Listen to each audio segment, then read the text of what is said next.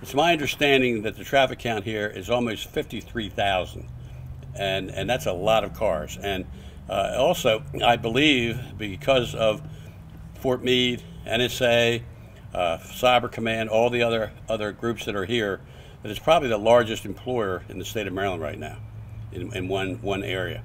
So if we're going to make this the area that we need to be, the area that's going to protect our national security and our families and our community, to find out what the bad guys are doing, if we're going to do that, we've got to give people the resources and to be able to do their job, and that includes coming here and leaving here.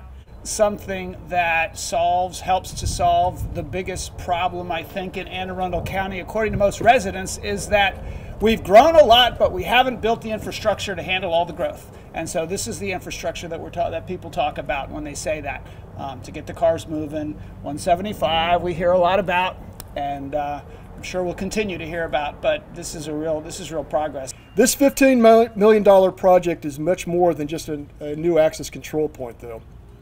It moves us one step closer to achieving our goal of making Fort Meade the installation of choice by demonstrating our intent to modernize our infrastructure. The 57,000 service members and DoD civilians that protect our nation and our nation's allies deserve this and much more. It benefits you and your constituents by reducing traffic congestion along 175 that hopefully will also reduce traffic accidents and increase our public safety. But more than anything, this project is another clear example of the area's ongoing development. COVID may have shut things down, but it has not stopped our region from continuing to prosper.